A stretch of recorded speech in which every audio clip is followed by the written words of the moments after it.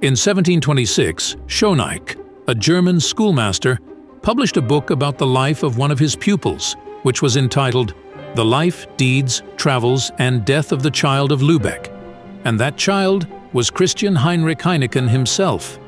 Unfortunately, the name probably tells you nothing, but at that time even Emmanuel Kant himself wrote about him in his book Anthropology from a Pragmatic Point of View. By now you are probably asking yourself, what was so special about this child? One of all things is that at the age of 3, he wrote the History of Denmark and recited it when the King of Denmark visited.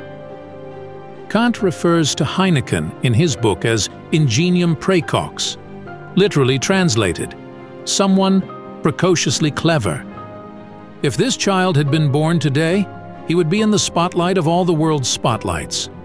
Fortunately, even though it was in the distant 1700s, Heineken has impressed everyone who has understood and touched him, and his life and development are described in great detail, until his 4th year, when he lost his life.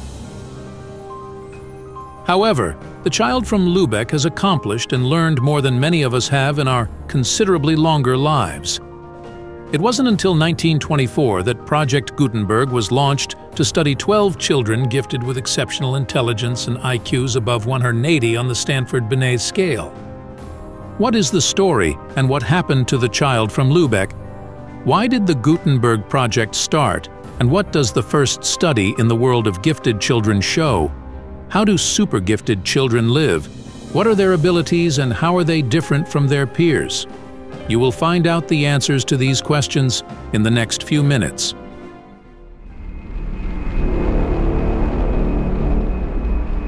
On the 6th of February 1721, in the princely bishopric of Lübeck, a small town in present-day Germany, a tiny boy was born, the fruit of the love between Paul Heineken, an artist and architect, and Katharina Elisabeth Heineken, an artist and alchemist. They named their offspring Christian Heinrich Heineken. From an early age, Christian displayed an astonishing intellect and mental maturity. According to some recorded accounts, he began to speak hours after his birth, while others suggest that it took several months.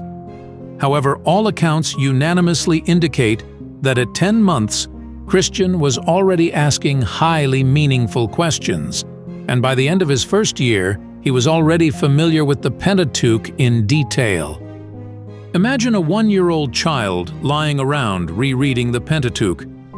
Then he looks at you and says, "Don't you think it's very interesting how with just one sentence Genesis 1:1, which says, 'In the beginning, God created the heavens and the earth,' lays the foundation for biblical cosmology, and provides an introduction to the creation of the world by expressing the power and majesty of God as the creator of all things."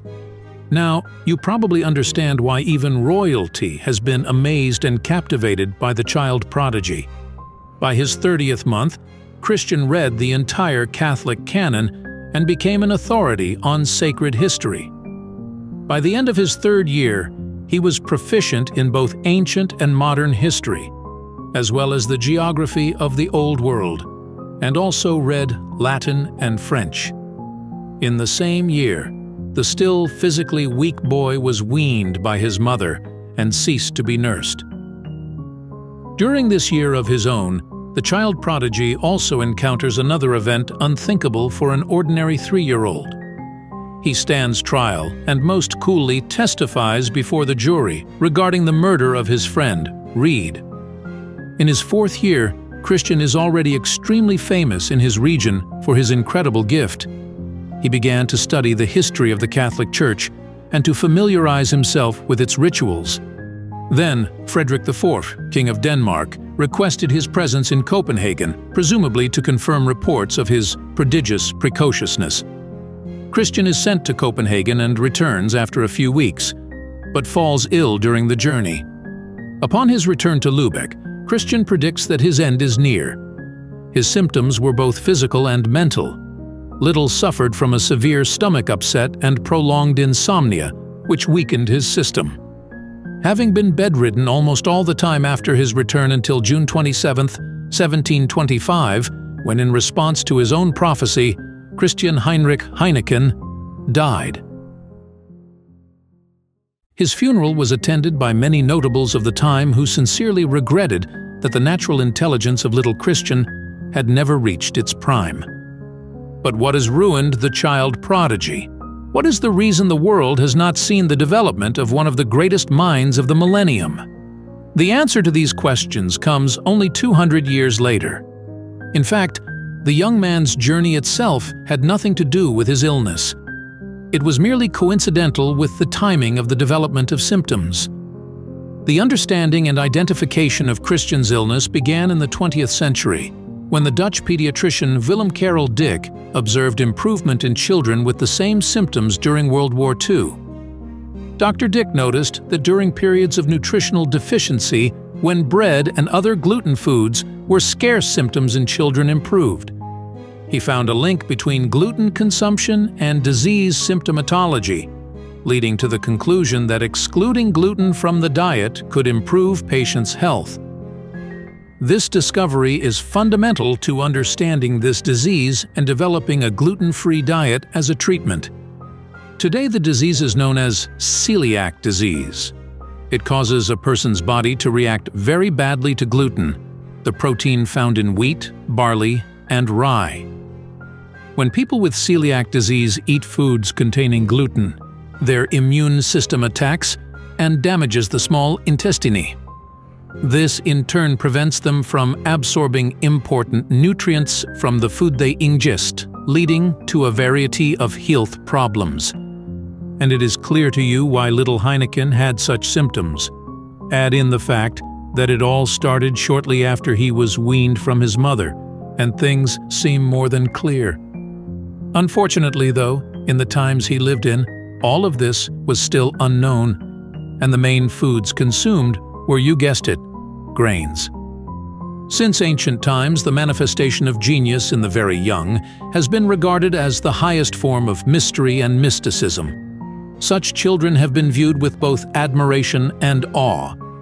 However, one project, or rather one woman, decided to study this phenomenon more seriously. Leta's project, children with an IQ above 180 on the Stanford-Binet scale.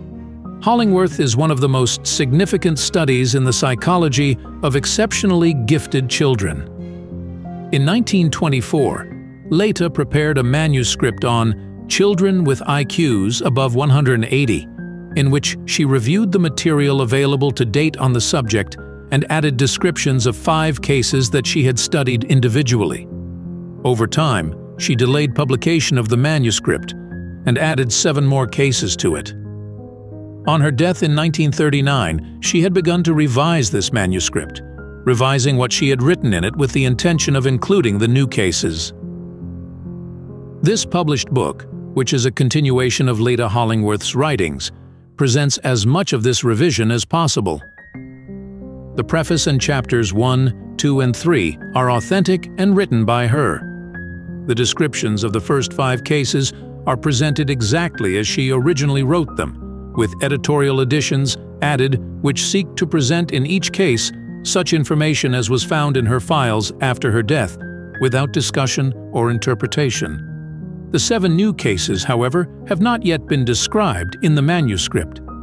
It was necessary, therefore, to study the information she had gathered on each child, to seek additional information from wherever and however possible, and to present such an account of each as she herself would have written, following her pattern from the previous cases. Unfortunately, much of what the author could have contributed, had she lived to complete her project, has been lost. She knew these cases up close and personal. She has followed some of them for 20 years, taking a personal interest in the individual children and their problems, counseling them, helping them, observing them continuously, and often testing and evaluating them. Here are some observations from the study. Physical measurements show that children exceed developmental norms relative to their peers in terms of height, weight, and head circumference. They also show higher grip strength, which is consistent with their overpowering physical conditioning. The health status of the children is generally good, noting that the only health impairment noted is progressive myopia, which is corrected by wearing glasses. The subject's behavior in the social environment and their personality characteristics varied. Some show difficulties in social adaptation, while others cope well with their peers, showing confidence and leadership skills. Nervous stability was rated as high, with exceptions in some cases where transient nervousness was noted, particularly in the context of academic or social challenges. The children studied demonstrated exceptional academic achievement, with many passing normal educational milestones years ahead of their peers. Their intellectual development is characterized by early reading and engagement with mathematics and other science areas. Specific interests and hobbies develop from an early age, such as a love of astronomy, mathematics, and reading factual literature. These interests often develop into serious career ambitions. Even at an early age, these children have clear ideas about their career development, with desires ranging from medical professions to scientific research. These ambitions are underpinned by their passion for knowledge and the desire to achieve more in the fields that interest them most. In terms of people's attitudes towards these children in general, there are of course many people who understand and help them, but it is an unfortunate fact that there are malicious and envious people who tend to persecute these children who are officially identified as unusually gifted. Some of the children described in the report have suffered severely from the malice of various individuals, including their teachers, who have felt the impulse to bring them down to earth. It would have been interesting if a photograph of each child observed had been presented to show that in appearance they were diametrically opposed to the popular stereotype of the highly intelligent child. However, it is precisely because of the above that the photographs are not published so as not to lead to identification, and the children themselves are recorded as child A, B, C, and so on. In the description of the video, you will find a link to the full report of the nearly 300-page study. Have you ever wondered how the true face of the American frontier was represented in the 18th and 19th centuries? Bold explorers, intrepid pioneers, and cowboys who seemed to find gold as if by magic. But was life there really as idyllic as movies and novels would have us believe? Or are there dark realities and repulsive truths that no one talks about lurking behind this romanticized picture? This is a journey, another story that will have you wondering,